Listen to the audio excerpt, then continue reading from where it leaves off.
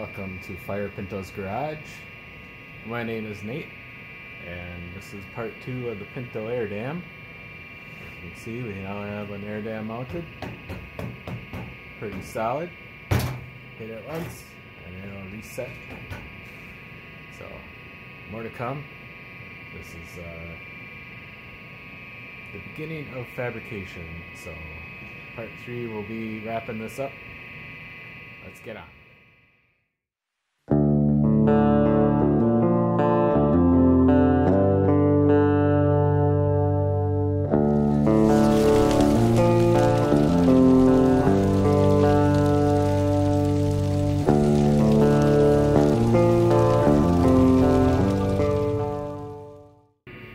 Alright, got a lot more brackets done here. These 3 are for actually mounting the air dam on. They'll have the nuts welded on the back. I made them a little taller so I can possibly mount more fairing material to that. 2 bumper brackets, 2 fender brackets, 2 frame brackets, and yeah, there'll be a couple more brackets for spring ends here, and I think that's it. So we have all our little bracketry mounted. See one here mounted to the air dam tube. There's another one here in the middle, another one on the end, and we got the one back up here. Another one on the other side. Got 2 bumper brackets up in there. See right there. And we got our 2 fender supports on. So now, next step is cut round rod to go between all these brackets. And then there will be some welding going on. Alright, we got the strut rods cut. Most of them. I think there'll be a few more, but the 3.5 inch ones will go from the end of the air dam tube to the floppy fenders. 10 inch ones will go from the bumper kind of bracket, flat bar brackets, to I guess towards the end of each air dam. I'll show you. And then the 13 inch ones go towards the center of the air dam tube. So let's get welding. Alright, so this is a galvanized material, at least this one here. And you really should not weld directly on the galvanized if you want a good weld. So I'm going to try to use my Hobo Freight sander. Chicago junk, and just give myself a little bare piece of steel to weld on, and wherever I can reach I'll probably get this one here, a little bit on that one. This I'd like to just take apart and sand really well, so we're gonna do that part last. Up here, yeah, last. I think if I get this portion here welded up, I can take that down and it'll stay sort of where it's supposed to be. So I'm gonna get the welder all plugged in and let's get to it. Well, actually, I'm getting ahead of myself. I gotta do the sanding. So let's see if I can do this one hand.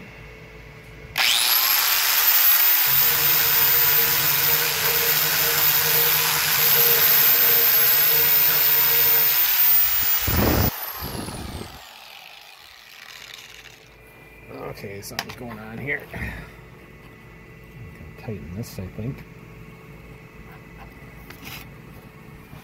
Try it again.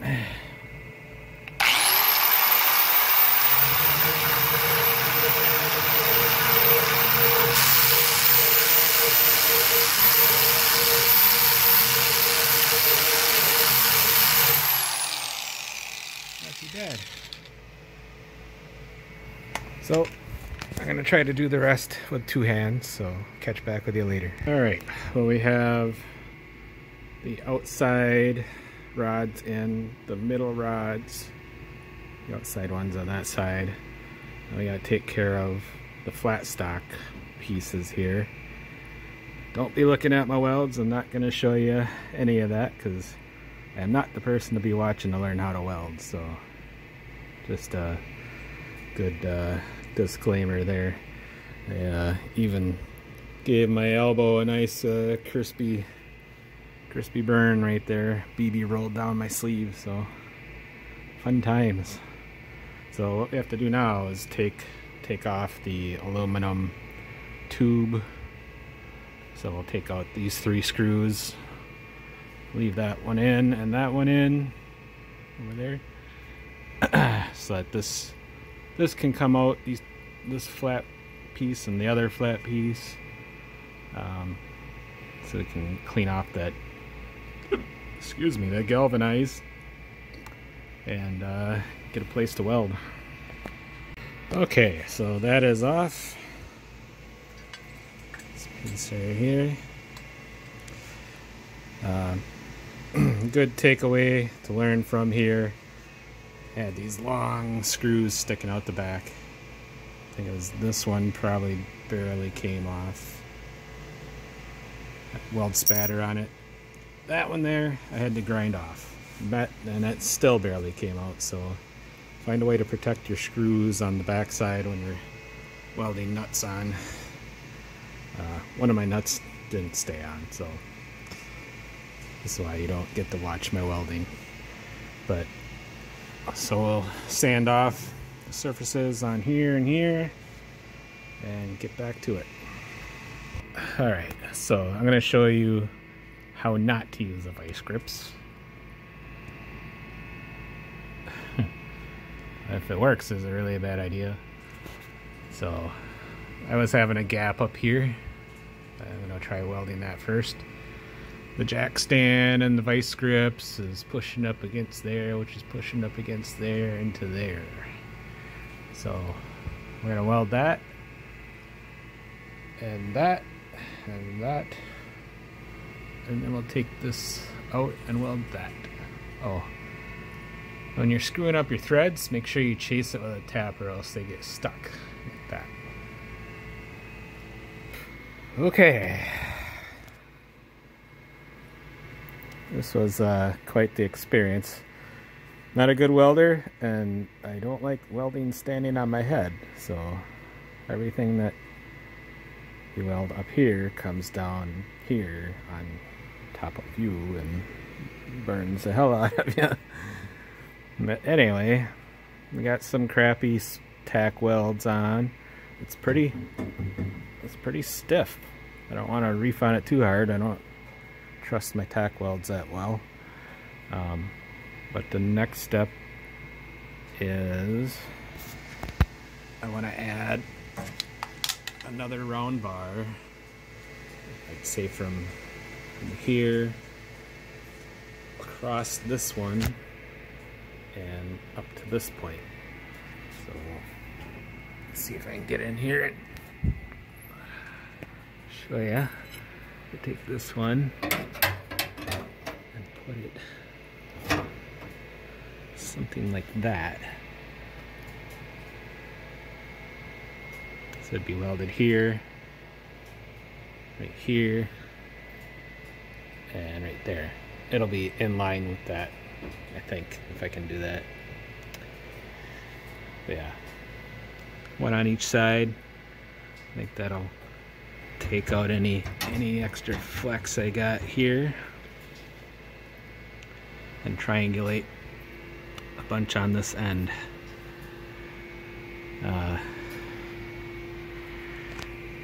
And that takes care of flex this way. I think I may have to take care of more flex bending this way. Use this for reference. You'll have the air dam hanging down. If you hit the curb or something, it's going to want to torque that way. So probably get a round bar crossways in here somehow. I could probably take one from here up to in here also. I don't know. We'll see. Can always add more later. Alright, cut some more and continue burning my arms. Alright, I think I'm pretty happy with the way it is right now. See, I added the cross bar over here. A little more booger weld on there, but it's pretty stiff. A little bit of flex when I go like this, so I kind of wish I could attach the top of this up somewhere. Give that a little bit more. Give that a little bit more of an anchor point, but I don't have a lot up in here. I guess it could go up to that.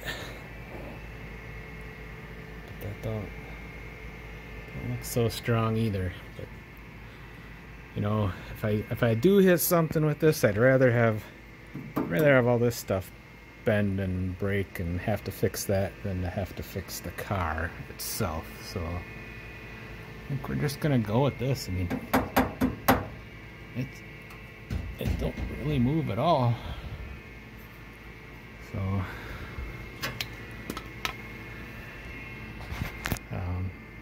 we're all triangulated to the middle. Yeah. So next step is to take the whole thing off all in one piece. It's kind of why I cross braced all this together, mainly just to have it connected so it can come off all in one piece and I can finish welding it. It's probably going to warp a little bit, but I can flex stuff around. So alright, I think it's lunchtime. It's past lunchtime, and then I'll get back at it. Alright, well, it's welded. It's off the car. Can't say I had a good time doing it. I don't think I took off enough of the galvanized material that was fighting me. So, hopefully it goes back on right.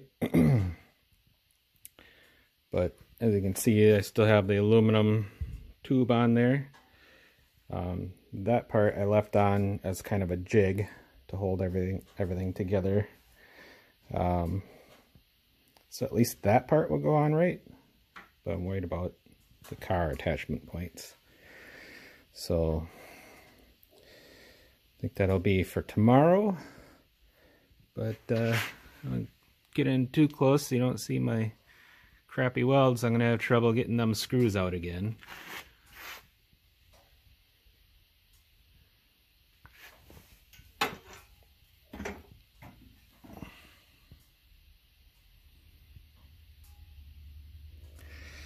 But hopefully we get kind of a warm day out here so that I can primer and paint it. A little bit of Rust-Oleum. But up in Wisconsin here, that's probably not going to happen, so maybe I'll hang it in front of the torpedo heater, get it nice and hot, go out and hang it outside, spray it, and bring it back in. It doesn't have to be super shiny, I just don't want it to rust. So alright, more to come. Alright, so we got the air dam mounted to the new frame bracket dealie. Turned out pretty well. I have some nuts to weld on yet, so putting these screws in with the jam nut so I can weld them without screwing up more threads. I'm gonna have to go buy more screws because got them all screwed up, but it's pretty strong. You can beat on this all you want. I'm gonna have to figure out what to do with the ends here. I don't know if I want them to like curl back or stay flared out.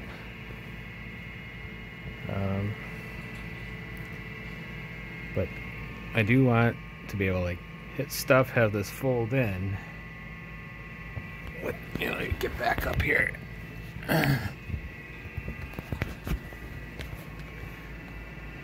Like to be able to have this fold in without smashing up into the fender here. So take it to the other side. Easier for me here. So if I have it wrapped around like this and it pushes up, it'll hit right into that fender. If I keep it flared out to kind of cover the front of the tire, it seems to be a lot stronger and won't hit the fender.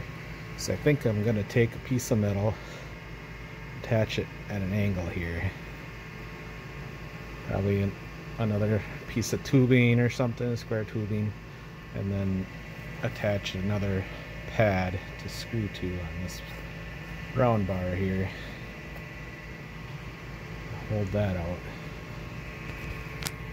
So, and then we need to fill this gap on either side. Got to find a good material to do that with.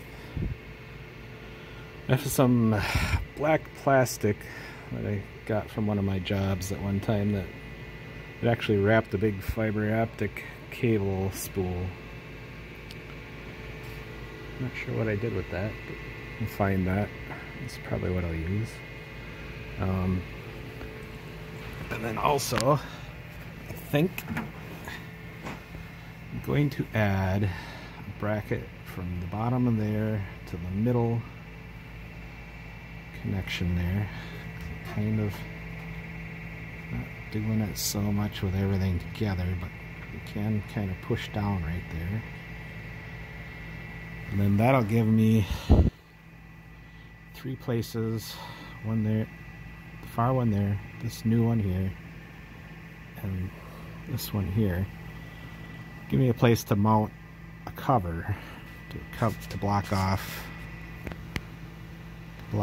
this bottom part so air doesn't come through there.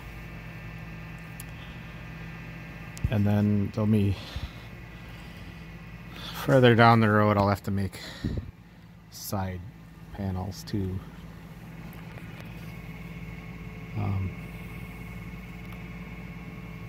But I kind of want to do some redneck wind tunnel testing with some yarn tuft testing they call it. Tape them all on the inside of here and just about on every surface, and stick a GoPro down here somewhere and see where the air is flowing. Alright, well, next step is to make my spring struts here, attached to that hole, attached to here, same on the other side. Well, okay, so it seems as though I've overestimated the length for my strut springs. So I want to have like a tab like this screwed onto each end with a 45-degree bend in it, so I can mount it to the bottom. Oh man, this is hard to do. Mount to the bottom like so somehow. And have that at a 45 up to there. But man, I probably need half the length of a spring. Shucks. So, what about, I'll hook this here. Can I use somewhere back here? Oh, that's a terrible camera angle.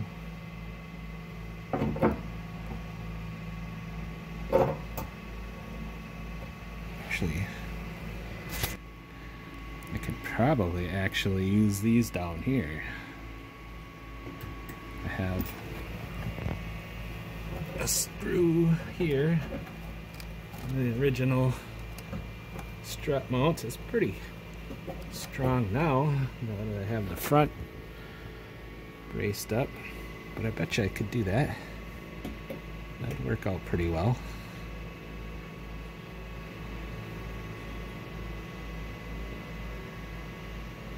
I like that. So if you hit this, probably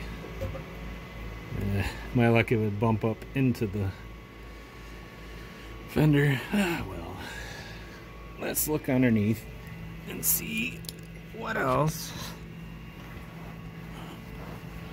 Okay, so we could give this extra reinforcement from here over here to that very crusty, rusty sway bar connection with my fuel filter contraption here. Looks like I do have a little dirt in the tank. Good old vice grip garage trick right there. Thanks, Derek. And yeah, that's pretty frickin' rusty. Bet you we'd have better luck with that one up there.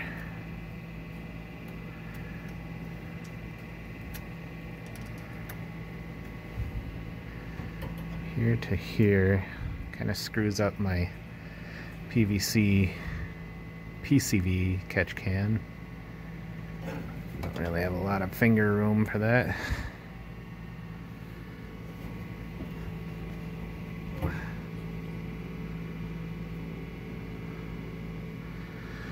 Well, that's a future me problem, I think. I love future me. Alright, so we have one of my struts made out of a spring complete. Still need to put a hole here, but we're gonna figure out where that has to go once we get it up in there. So you can see it's kind of twisted, but if I had 3 hands I could get it back, and yeah, trust me, it'll go the way it needs to be. Alright, so we got this thing just clamped on here with a clamp for now, and it's going to attach here to that clip nut. We gotta figure out how far we want this to push out. A little bit of tension on it, but I don't want it to look awkward. So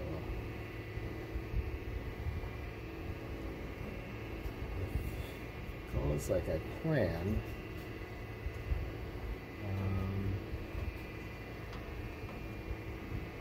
I wanted this bend here to be 1.25 inches off of this edge.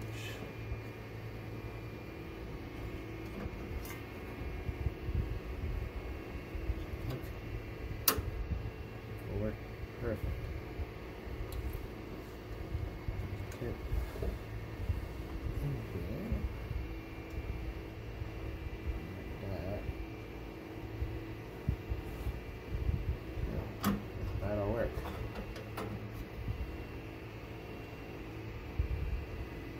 So, take that off, drill a hole in there. Try to leave you guys right here. So just gonna stop the video. Alright, I'm back. It's in there, right?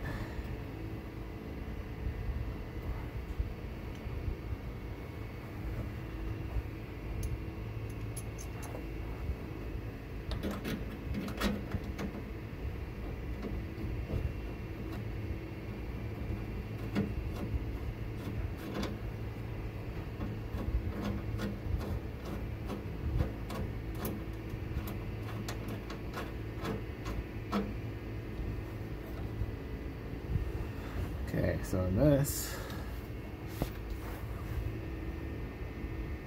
need to go about like that.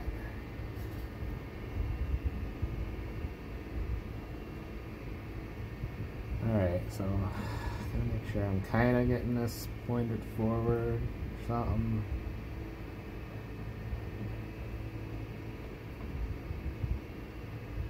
That'll look about right. Can't see what I'm doing.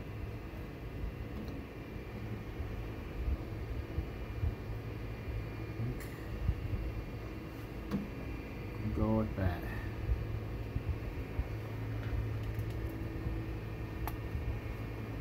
We're in the horseshoes and hand grenades kind of territory right now.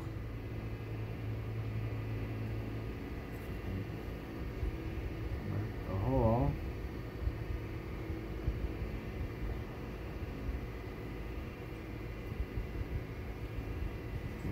See. Oh, come on. Are you serious? I got black marks on everywhere except for the damn hole. Did get one. Get my ass crawled under here.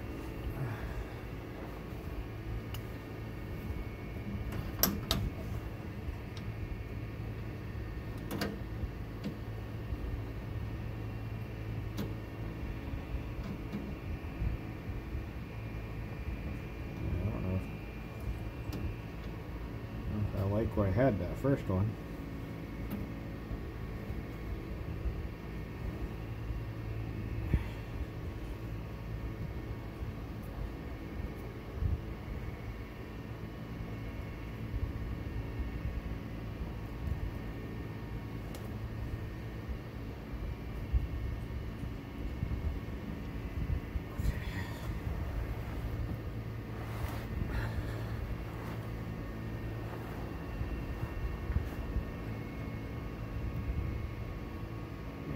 Like that.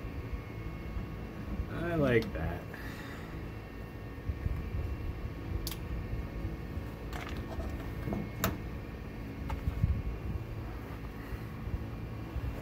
Wow.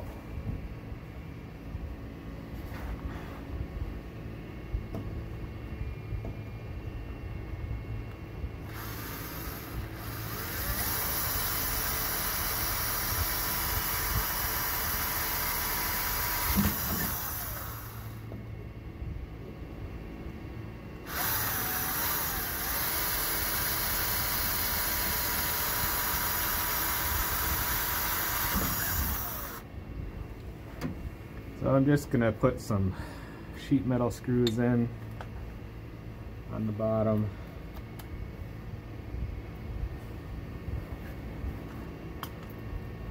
Not gonna through bolt it.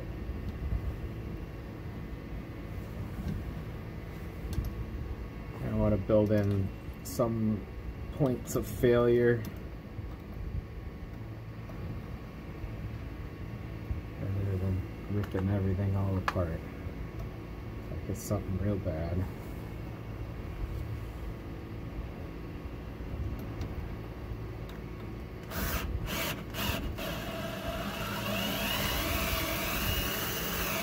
Work.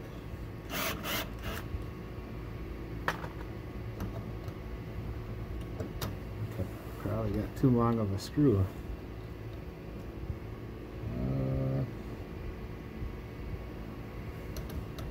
Close.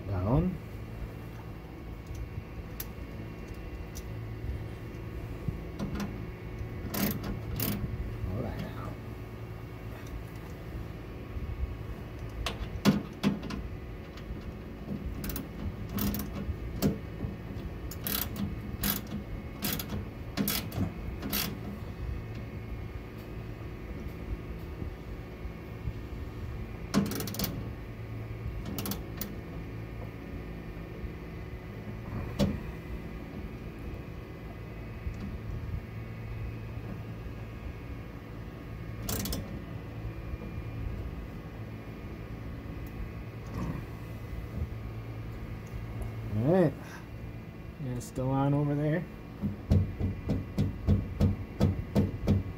Oh, that's pretty good.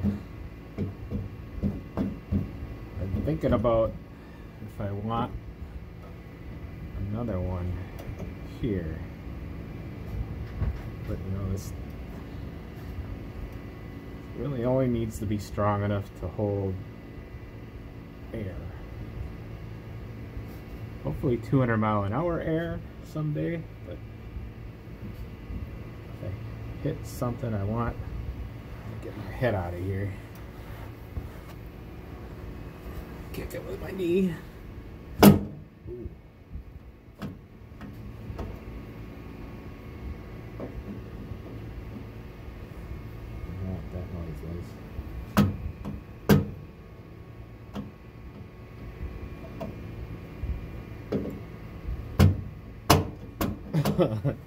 Okay, it's a little stronger than I expected.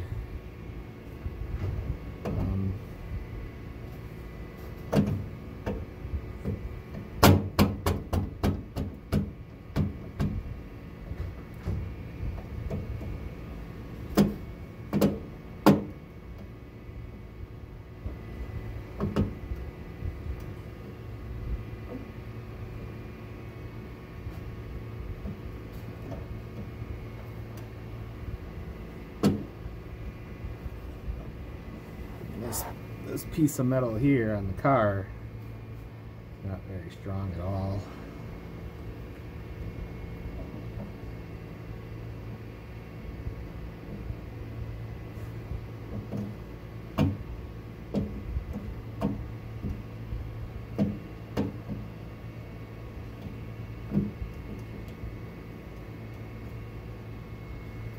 Huh.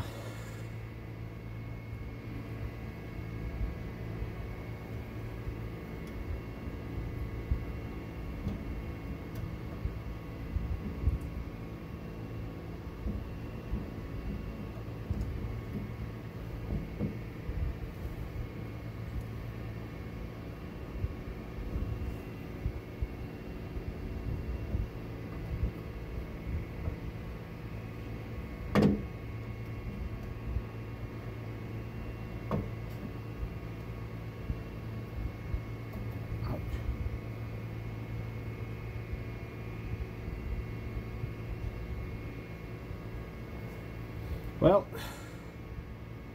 I think if I do hit something, the spring is probably going to be destroyed. Not saying that that's horrible or cheap, but I don't think it'll be as self-resetting as I thought.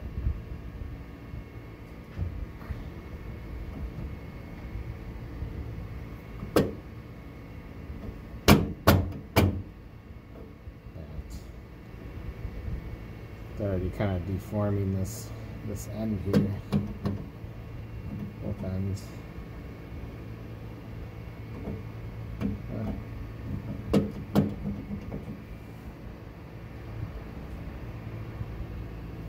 Well, I guess we'll find out if it's a good idea one of these days. Alright, hi, back. I wasn't satisfied with the little spring. Where'd that go? Right here. That was connected between here and here to this nut. And these two holes here. This bottom of the radiator support is just like paper thin. And any little bump is gonna just wreck that. So, didn't want to do that. I want to go to the frame. So this is what I did. I took and moved the bracket and this bracket and put the big spring back in. So now we're hooked right to the frame. I think I'm gonna put a spacer under here because it's it's piled on top of this bracket and it's hitting here and stuff. It actually should come out a little bit more, so I think if I put like a 1/2 inch round spacer under here, I have plenty of screw length to do that. That'll be fine. So, and the best part is, it actually works the way I was planning.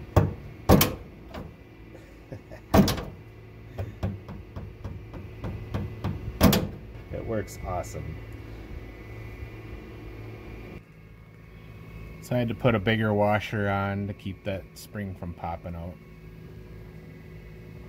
on both ends. Otherwise, it's pretty nice. The spring is bigger, it doesn't deform. Right. Really gotta lean into it.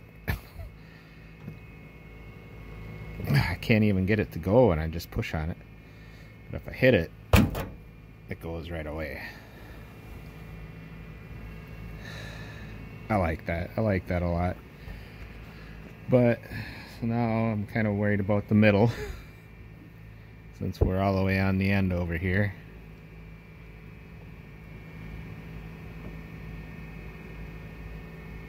Might have to connect that. I don't know.